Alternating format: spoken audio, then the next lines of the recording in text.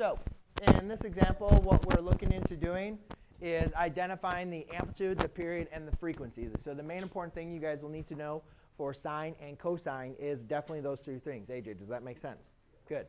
So remember to identify the amplitude. That is just going to be the absolute value of A. To understand the absolute value of A, remember we need to understand our transformation format. Right? What is A, B, C, and D? I'll represent. If you remember 2 class periods ago, we talked about how they all relate. Right? So if you weren't here, you really need to make sure you have those notes, because we only talked about it for one day, and then we moved along.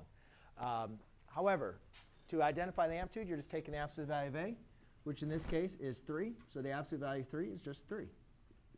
The period. Remember, the period is how long it takes the graph to repeat itself. So Brian, the period is going to be 2 pi divided by absolute value of B. That is for your sine, cosine, cosecant, and secant.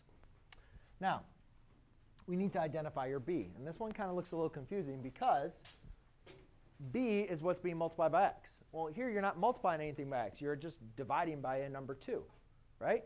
So dividing by 2 is the same thing as multiplying by 1/2, right? You could rewrite this as 3 sine of 1/2 x, right? That's the same thing, is it not? So therefore, I could say this is 2 pi divided by 1/2. Now, whenever we have a number divided by a fraction, we know we can get rid of the fraction by multiplying by its reciprocal. So the period is going to be 4 pi. And remember, the frequency is just the reciprocal of your period. So that would be 1 over 4 pi. OK? So the fraction thing gets a lot of students. Just make sure you guys are just really careful with that.